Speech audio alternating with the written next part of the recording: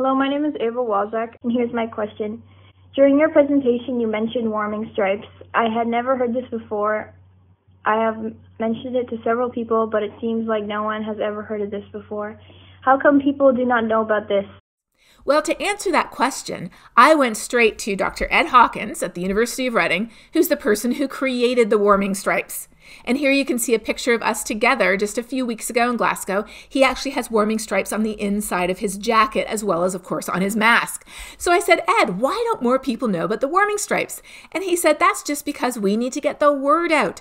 Did you know that you can get a mask with the warming stripes? You can get a scarf with the warming stripes. You can get flip-flops or leggings or even a dress with the warming stripes. Get the word out because they truly are a great conversation starter. And you can find the warming stripes for our Canadian provinces as well. You don't have to look global. You can actually zoom into where we live and show people what those look like today.